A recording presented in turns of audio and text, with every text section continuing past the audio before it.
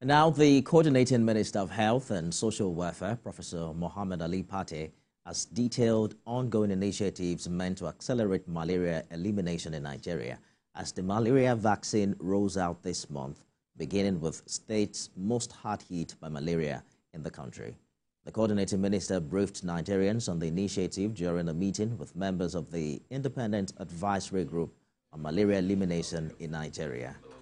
He highlighted recent achievements, including the mass distribution of mosquito nets, receipt of R21 malaria vaccines, as well as advancements in funding plans and treatment mechanisms across the country.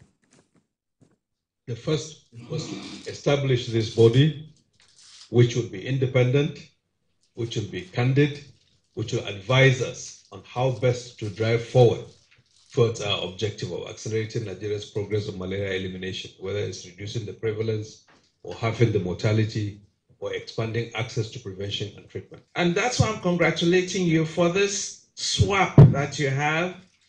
And that's putting malaria in, putting immunization, strengthening your health system, which is really what is so important in Nigeria. Because I've been here for polio also, and I know the immunization system, the health system, how you've tried to bring it on its own with different, whatever you've been putting.